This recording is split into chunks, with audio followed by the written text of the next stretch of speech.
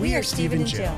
Together, we've been buying and reselling land since the 90s. Our data-centric approach leaves our buyers asking, how can you sell it so cheap? Here on the Land Academy Show, We answer that and more. Steve and Jill here. Hi. Welcome to the Land Academy Show, entertaining land investment talk. I'm Stephen Jack Butala. And I'm Jill DeWitt, broadcasting from the Valley of the Sun. Today's Jack Thursday, and I'm going to talk about the psychology behind being a real estate agent versus a land or real estate investor. I'm a little nervous. No, it's not a rant. Okay, good. Okay. I mean, the gist of it is this. I came up with this concept because if you go on YouTube and you see it and you type in something like how to be a real estate lawyer or how much do real estate agents make, and the number of people that have viewed it in the last week is in the millions in some cases, or tens of thousands.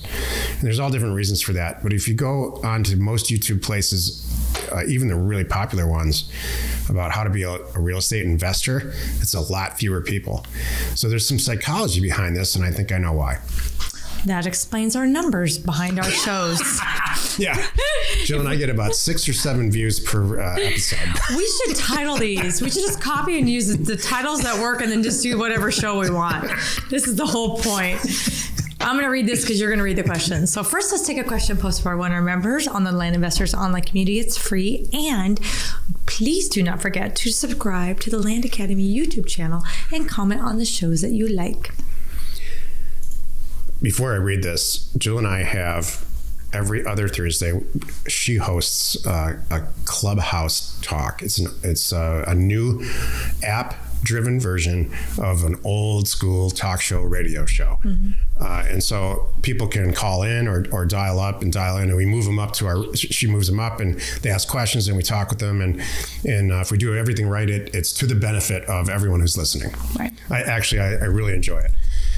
It's a chance for us not to be in front of a camera. It's audio only, and we really can, because the audience is not that large, really, I think, do some good to the people that are there. They want to be there, and just be truthful. Mm-hmm. So Aaron has an opinion about our last Clubhouse talk, and here it is. Okay.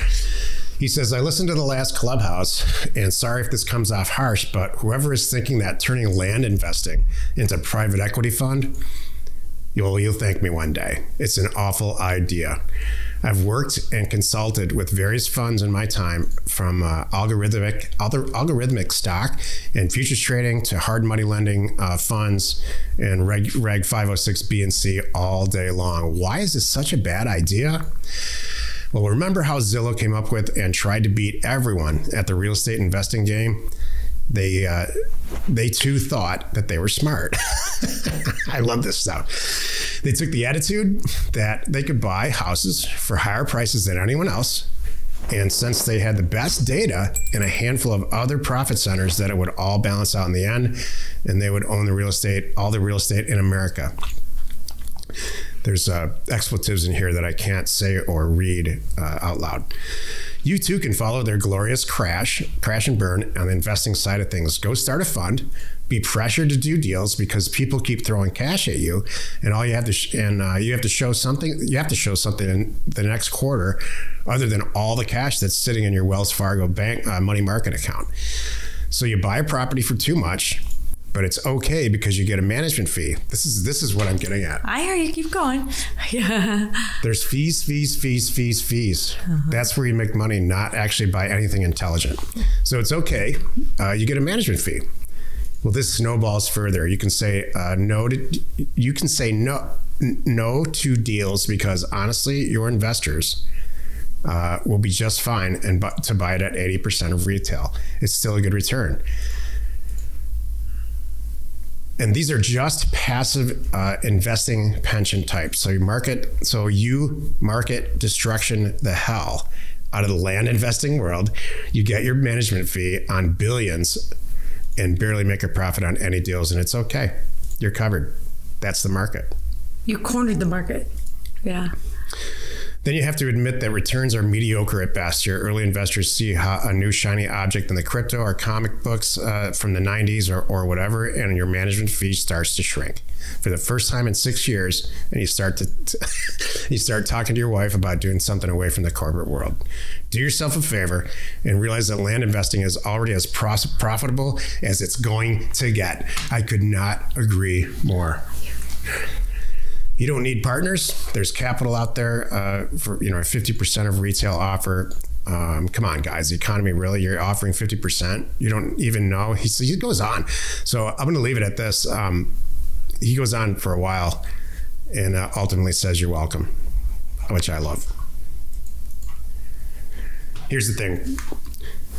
This all started because, and this is my response in Discord, Jill and I had a very healthy, I think, healthy talk about. You shared that? Yeah. Oh, yeah. Oh. On Clubhouse, this where what prompted this whole rant. Yeah. Our discussion was not about, hey, let's start a fund. Right. That's not what it was at all. I would never, ever start a fund for all the reasons he's saying. But we could. Jill and I could start a fund tomorrow. Yeah. And we would be forced to make bad decisions, land acquisition decisions the next day. And we don't right now. We make great acquisition decisions because we don't report to anyone and there's no fees involved. And if we do great, we make a bunch of money. If we don't, we lose a bunch of money. The way the world was intended to be. That's not what happens in that private equity world. The confusion started with him, and I say this, with a smile on my face.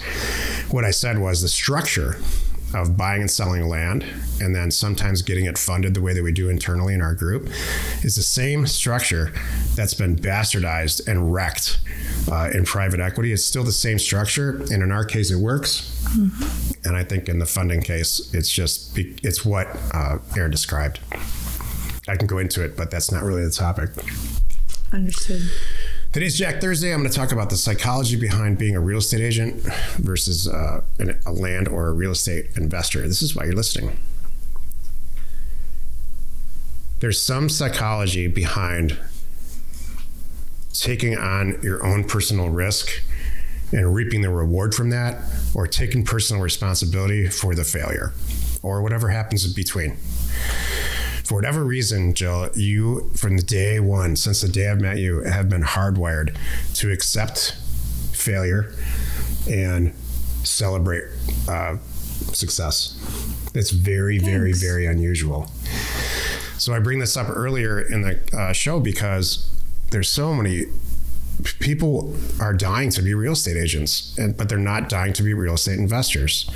Or mm-hmm. People are dying to be lawyers. They're just dying to represent somebody and get paid to represent them.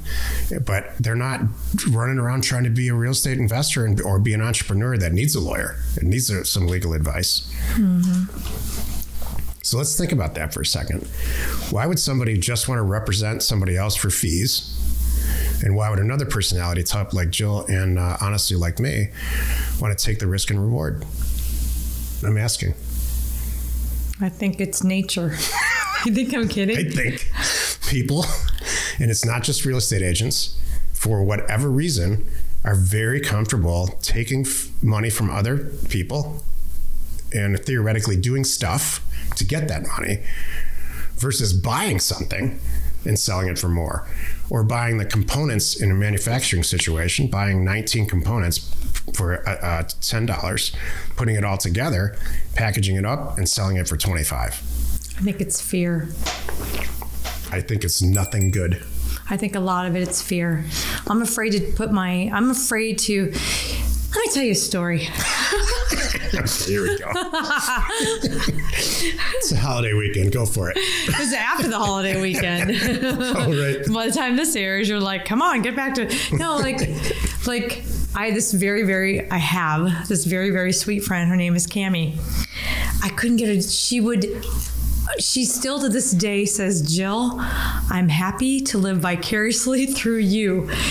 She never wanted to be the one getting out of the car and toilet papering somebody's house, but she'd be happy sitting in the car when I say, hit the gas, let's get out of here, kind of thing. So I think that there's a healthy amount of people that like being on the sidelines. They hope to be part of it, and they enjoy the process a little bit, but like, oh no, I don't have the, they don't have the threshold for some reason to just dive in and go for it. And then there's others like, this is truth time. This is sometimes where I get myself in trouble. I'm like, sure, okay, I'll get on, I'll try it. You know, stand back, everybody, because I'm not sure what's going to happen when I start this thing. You know, but I'm like, all right, let's just do it. I'll figure it out, kind of thing. Now, as I have aged, I like to think, never mind, my hands are all bandaged up from all kinds of things here, but I like to think that I've developed a little bit of a safety pause and fear. Like, you think I need a helmet? Might be a good idea. I think I will put a helmet on today. But there's times that I'm like, a helmet might have been good, but I didn't need a helmet. It all worked out fine.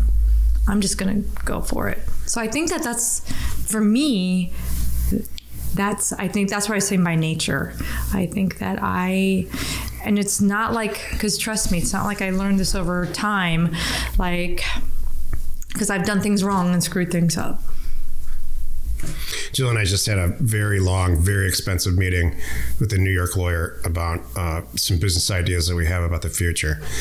And his specialization was, he was a great specialist for what he specialized in, and how we were trying to apply what he specializes in didn't get through to him. And that didn't matter to him. The clicking part of it didn't matter. What mattered to him is that he was in the middle of a billable hour with a beautiful background of New York City. And I believe that that's mostly it's the process that he enjoys, not, you know, I was a commercial real estate broker at the very beginning of my career. And from the very first phone call that I took with our apartment building owner, because I was trying to sell him an apartment building by a different owner, all I said to myself was, I want to be on the other end of that phone. Mm-hmm. I'm halfway embarrassed that I'm actually putting this deal together and taking a fee for it. It's embarrassing. Fees are embarrassing. Billable hours are embarrassing. What matters in life is actually owning something and then creating something with it, creating equity with it, or teaching somebody else how to do it, something that actually matters. Mm-hmm. Not just representing somebody else and getting in the way. They're getting in the way of the deal. That if we took every word to heart that lawyer told us today, we'd be broke in a couple of years. I hear you. I'm still in my head thinking about that conversation and thinking I got a lot out of it. Number one, there's some nuggets in there. And I still think could be a way to do what we want to do. And if anything, I don't know. I know what to watch out for. I know some things to watch out for. Yeah, I mean, I agree. And, you know, look, I'm going to talk out of the other side of my mouth now. We hire real estate agents all the time and expect them to sell land for us. Mm-hmm. And you know what I don't do ever, and neither does Jill, for some reason we're on the same page on this completely, is skimp on the price.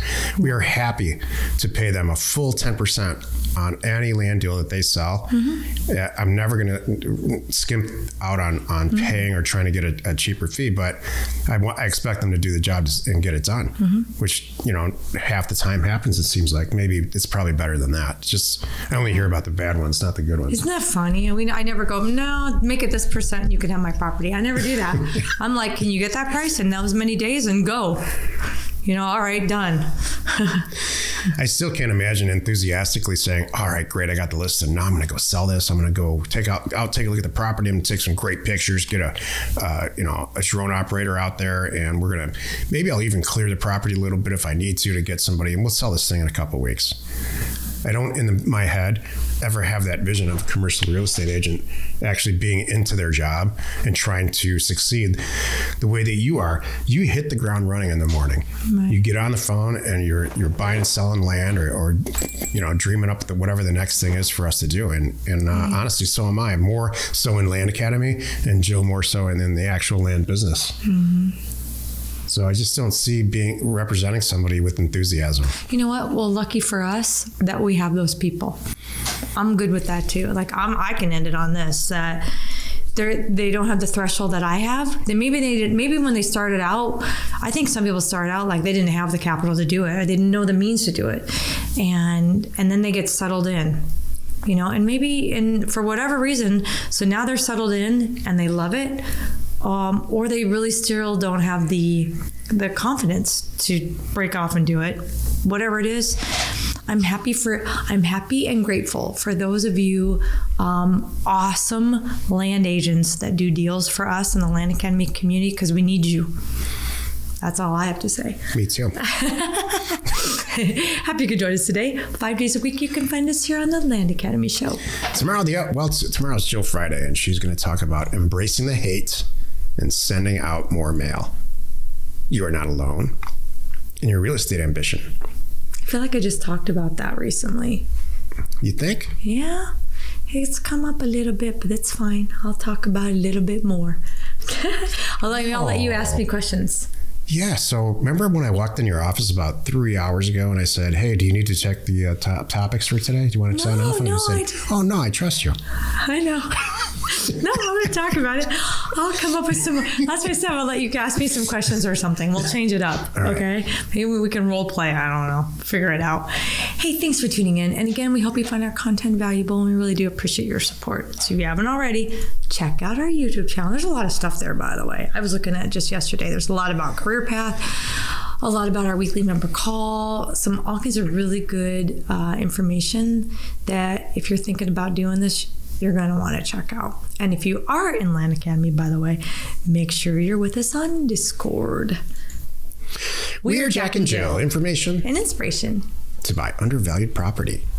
We hope you found our content valuable, and we appreciate your support. If you have not already, please check out our channel and hit the subscribe button. And your comments and suggestions help us to create the content you're here for. Hitting the like button helps to support our channel's algorithm and gauge your interest for future shows.